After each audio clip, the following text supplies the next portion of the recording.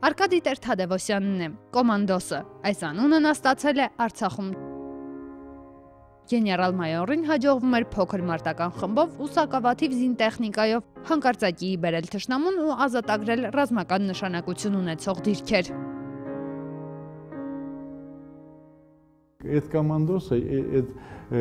մի հատ ջոգատ է, որ Անգլիայում են ստեղծել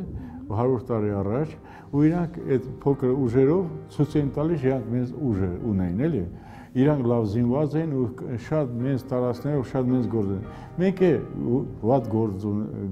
մեր դեմը մեծ շամը, մեկը շրջապատման մեջ ենք ու ոչ բան չունի ու ստիպաստեղ պետք է կարագեն վազեն ստեղ, մի հատ ստեղ։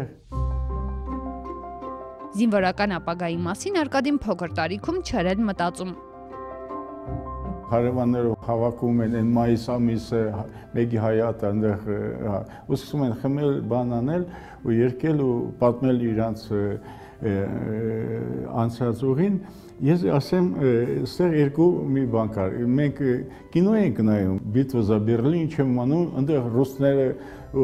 մեր սովետական բանակը ջարդում էր բաներ անում, բայց սրանք մի քիչ ուրիշ են պատմում էլի։ Հովհաննես Տեր-Թադևոսյանը Ռուսաստանից 2 կով է բերում։ Մեկը վաճառում է, մյուսը պահում որպես ապրուստի միջոց։ Ես պետք է արդան ելնեի, մորս հետ կատը տանեի, ու ասենք 5-րդ, 6-րդ բան կատը ծախեի։ Հա, ու այդ ժամանակ երեխա է, ասենք 9 տարեկան, 10 տարեկան է, այնտեղ են տենում էին ինչ կատեի բերում, մեկը կոնֆետ էր տալիս, մեկը հասի կտոր։ Արկադին տանել չէր կարողանում կենդանիներին։ Դրանցից հեռու մնալու համար ամբողջ օրը գիրք էր կարդում։ Միայն այդ դեպքում հայրը չէր ստիպում կենդանիներով զբաղվել։ Պապաս այն մեր ես գիրք էի կարդում, ինքը ինձ ձեռք չէր տալիս։ Ասում եմ, բալա ջան, կարդա, սովորի։ Եկա սովորեցի, մենք 11 տարեկան ենք, 11 տարի էր դպրոցի։ Ես 10-րդ դասարանում 11 դպրոցի մաթեմատիկան սովորել եմ, մի քիչ ավելի ուժը տեխնիկումի ինստիտուտի, высшую математику, էլի, интегральное дифференциальное исчисление так любил всё, и участвовал в математических олимпиадах. Ապագա զինվորականն այդ ժամանակ տարված էր մաթեմատիկայով, մասնակցում էր օլիմպիադաների ու մեծ հաջողություններ գրանցում։ Հենց մաթեմատիկան էլ տղային կանգնեցրեց երկընտրանքի առջև, կամ պետք է փոխեր հայկական ազգանունն ու շարունակեր հաղթարշավը, կամ այլ մասնագիտություն ընտրեր։ Եկա ծնո պապային ասեց, սենց պետք է գնամ, ես մասնակցեմ, բայց ազգս պետք է փոխեմ։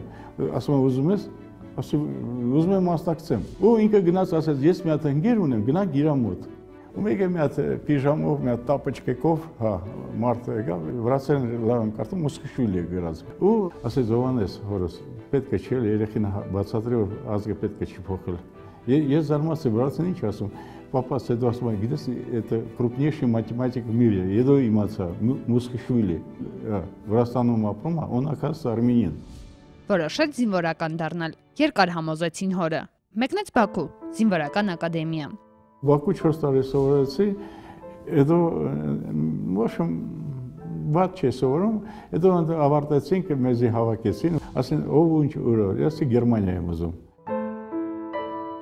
Մի տարի էլ որոշում է արձակուրդն անցկացնել Հայաստանում։ Եղբոր հետ գնում են լճում լողալու, որտեղ էլ նրանց բոլոր իրերը գողանում են։ Ստիպված գրեթե մերկ վերադառնում են տուն ու հենց այնտեղ էլ հանդիպում է ապագա կնոջը։ Դե շորես գերմանական ժամացույցս ոսկի, ես չեմ անում ինչ չտուդասը, մտանք ջրի մեջ, դուս եկանք ոչ մի բան չկար, սաղ տարել էի,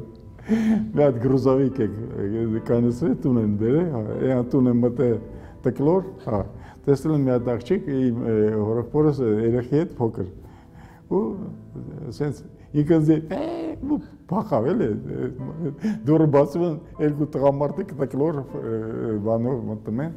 ու միշտ բան եմ ասում եմ, այդ ինձ ստեղ թալանեցին Երևանում, ես ստեղից աղջիկ պետք է ուզեմ։ Տարիներ անց հենց կինն է համոզում Արկադի Տեր-Թադևոսյանին մշտական բնակություն հաստատել Հայաստանում։ Կինս ասում է երեխեքս մենզանում են, աղջիկս պետք է հայ ուզի։ 88-ի շարժմանն էլ միայն կինն էր ազատության հրապարակում։ դեր էին ուզում ուղարկեն, ու ուզում են միած ռուս պագար, եկան մեր մոտ, ինչը մեկը իրանց օգնի, տանի այդ հասնի Ստեփանակերտ։ Ոչ մեկը չուզեցան, բայց ես ոնց որ թե ասե ռուսերեն նման եմ, ռուսերեն խոսում եմ, հայերեն շատ վատ եմ, ֆորմ ես հագցել, ասե ես գնում եմ, ու նստա այդ ինքնաթիռը ու գնացինք Ստեփանակերտ։